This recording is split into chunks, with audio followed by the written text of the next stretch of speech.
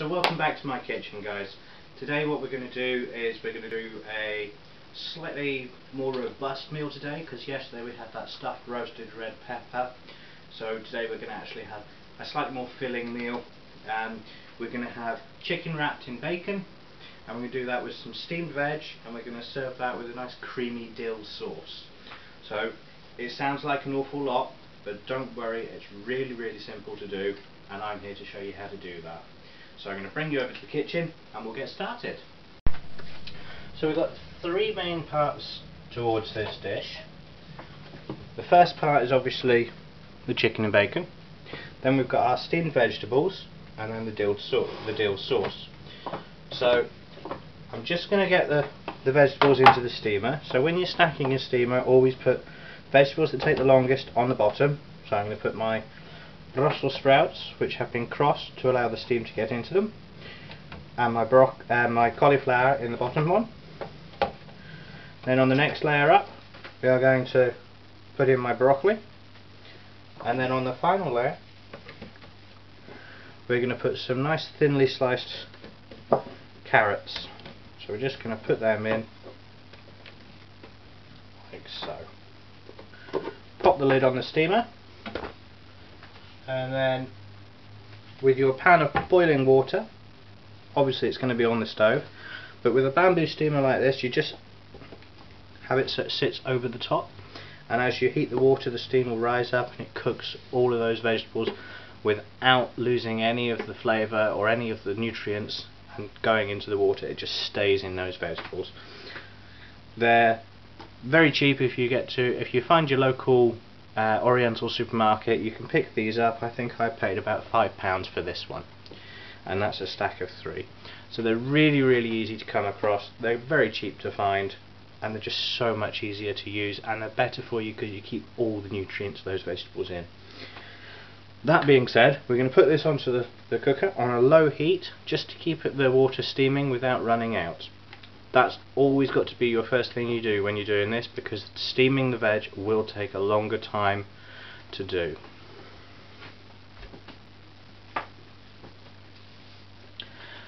The next part of this meal is going to be the chicken wrapped in bacon.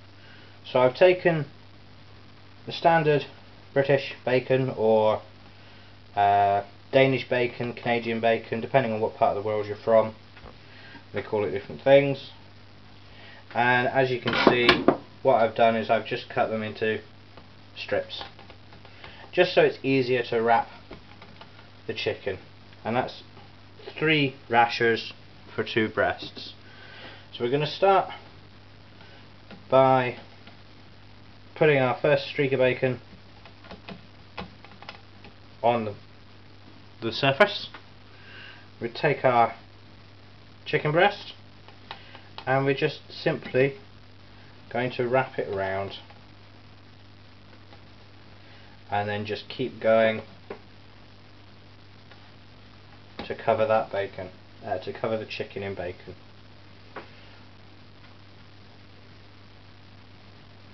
Doesn't matter too much about the fat on the bacon at this point, because a lot of that fat will cook off when it's in the oven. But that's one. We're going to pop that straight onto our pre-greased, pre-covered tray, ready to go in the oven.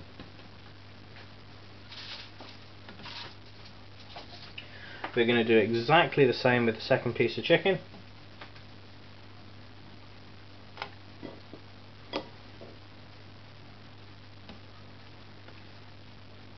If you find that you've not sliced enough bacon, don't panic, just go and get another piece of bacon out of the fridge and slice it up.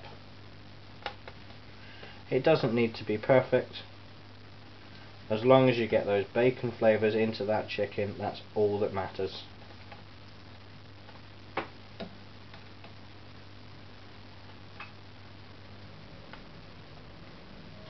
As you can see, this isn't a perfectly wrapped piece of chicken,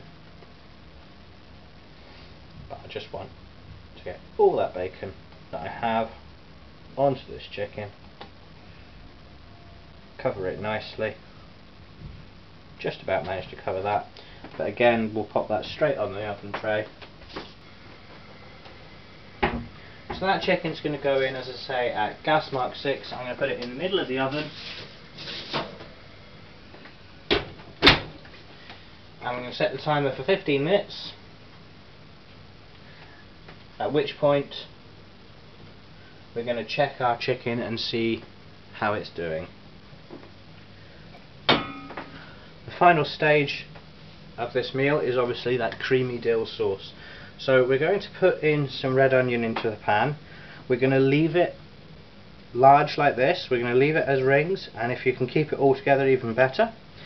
We want the flavour of the onion in the sauce, but we're not going to actually leave that onion there in the sauce when we serve it. So you're going to put that in the pan with about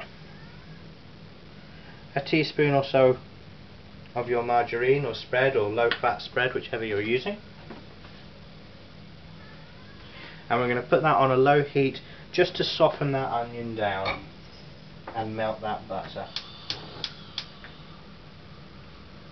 So for the next stage, I'm going to bring you over to the oven, over to the cooker hob, and we're going to see what we're doing with that sauce.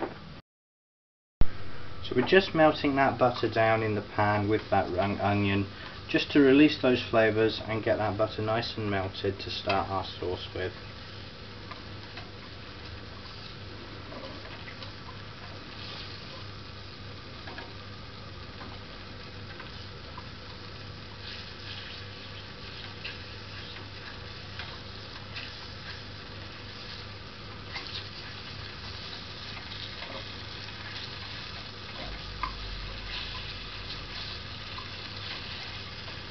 So that's nice and melted.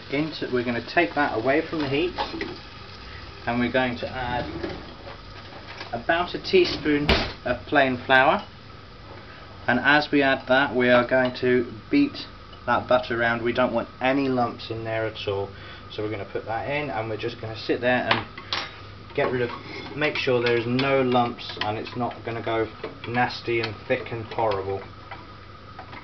If you do find that it's lumping up like that, then what you can do is you can just add a touch of water at this stage, keeping it off the heat obviously whilst we're doing it. Add a touch of water and get back in there with your whisk and blend that round until it's nice and smooth and the lumps have all disappeared. When you have lumps in your sauce, keep it off the heat to save it. If you start cooking it whilst it's still lumpy, then those lumps are going to remain and they're going to ruin your sauce. That's an onion. So whilst that's off the heat, we are going to add in our skimmed milk. As you can see, it's about a cupful of skimmed milk. We're just going to throw that into the pan, and again straight in there with the whisk and blend that round. We don't want any lumps, we want a nice even flavour through this sauce.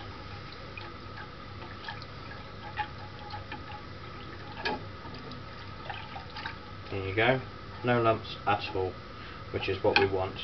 Just gonna return that to the heat, and then we're going to add our herbs. It's not a dill sauce without our dill, and as you all know me by now, I'm going to throw some parsley in as well, because I love the taste of parsley. And straight away we're going to get that blended and mixed in. So you just leave that on the heat and keep stirring it, and that'll, if you bring that up to a higher temperature now, you can start to simmer that.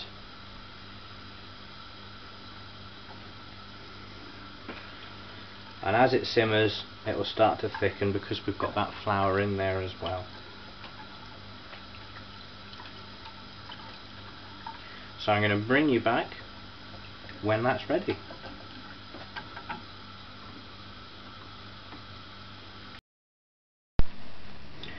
So you can see that's reduced quite nicely now.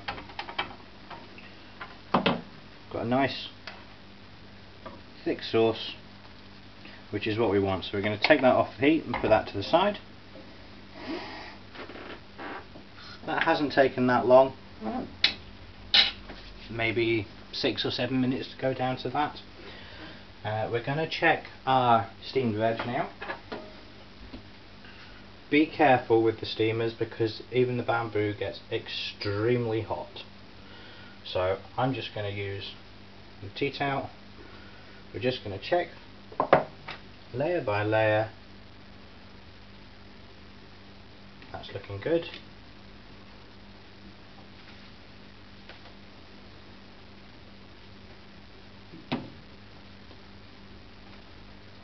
That broccoli's looking good as well. And then the final layer is the big test because Brussels sprouts take quite a while to cook. So we'll just sit that to the side.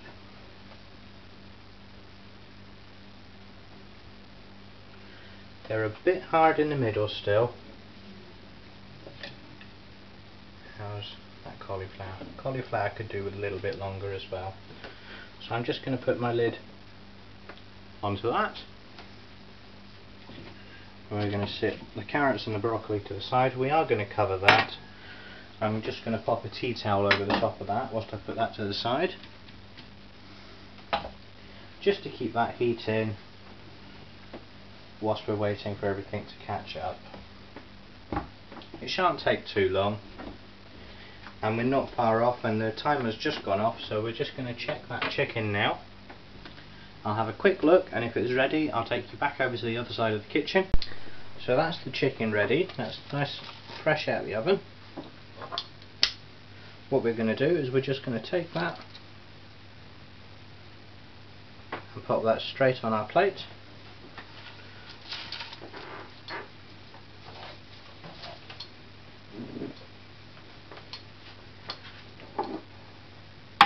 Then onto our plate we are going to take some of that beautiful steamed veg.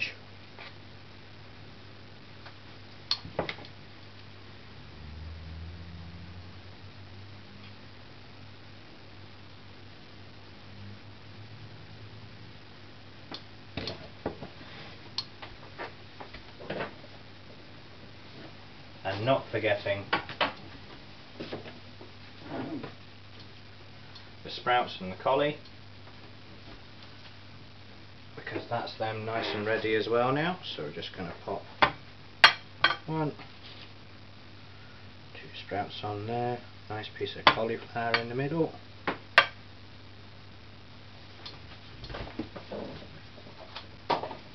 and then all that we've got left to do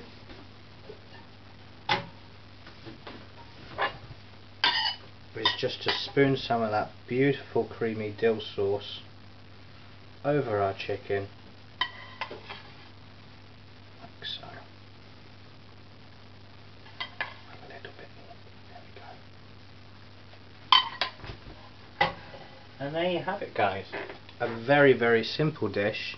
Looks fancy, didn't take too long, and you've got a very wholesome meal there. You've got your protein with your meats, you've got all your vitamins and minerals that you need with all your vegetables, and you've got a little bit of calcium that we had from that milk that we used in our creamy dill sauce. It's fairly low in fat because we use low fat alternatives, and I hope you guys enjoy this meal. I'm going to go sit down and enjoy my dinner tonight. I hope you guys enjoy yours as well. If you like the videos, then please hit that like button. It lets me know that I'm doing okay, and it lets me know that you want to see more of these videos as time goes on. So without further ado, I'm going to go and eat my dinner. I hope you enjoy yours, and I'll see you next time.